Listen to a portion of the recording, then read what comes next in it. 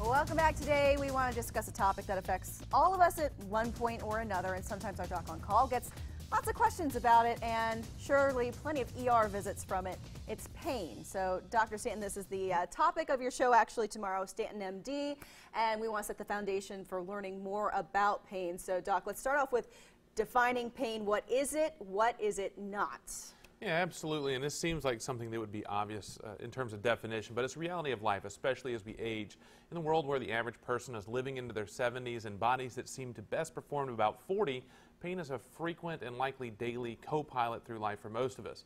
It was a revolution in the pain management and the approach to pain in the last 20 years that led to the opioid pain medication epidemic and now the heroin epidemic we are seeing like daily on the news. It seems like a combination of bad data and good intentions got millions of Americans addicted to medications that don't actually treat any medical problem.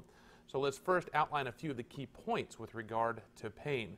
The most important reality is that pain is a symptom, not a diagnosis. It's just like a fever. It represents a process inside the body, but it's not the process itself. I want you to think of it like your check engine light on your body. It's just telling you that something is wrong. It's also a protective mechanism that limits activity in order to allow for recovery or prevent further damage. The key here is that we need to treat the problem, not the symptom. This is where pain management went off the rails in the beginning of the century. We loaded people with pills to mask the symptoms, but rarely dealt with the underlying issue. In this regard, opioid-based pain medications are simply a Band-Aid. They may cover the problem, but they don't heal anything. There is a role, especially for cancer-related pain and significant traumatic injuries, post-operative things like that, but not to the degree that we have used them over the last number of years.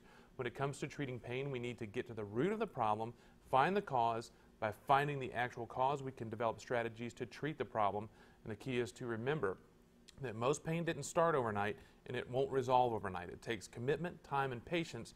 Three things that we really struggle with here in modern American society. Yes, we do. We want something now. Right now. And we don't fix. have to work for it. It's just, yeah, we take something, take a magic pill, and the pain goes away, right? But that's not the case, unfortunately. Well, this leads into the topic of your show tomorrow. So you're talking about pain, and then you're also talking about some strategies available to manage some more painful conditions. What can we expect? Yeah, so absolutely. Tomorrow morning, right here, ABC 36 at 7 a.m., you can check out the show. We've got some good things tomorrow. We're going to start off spending time with Lexington Fire and EMS talking about the struggles dealing with overdoses in the opioid epidemic. Sure. And then we spend the time talking about how we actually do or should treat pain. Right. Some options, talking with Dr. Dinesh Muslimdost at Pain Management Medicine about interventional pain approaches.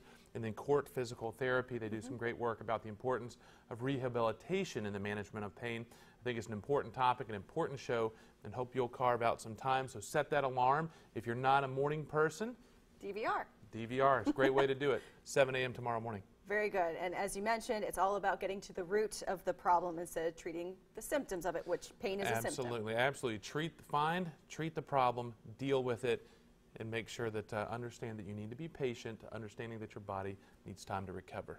And yeah, even if you're not using those harder drugs, it's the just over-the-counter ones can still do a lot of damage to your system. I've seen this happen to friends of mine trying to deal with chronic pain with ibuprofen or something like that. Absolutely, and those are still, research shows that are the best treatments for it, but yeah, absolutely, long-term use of those is not ideal.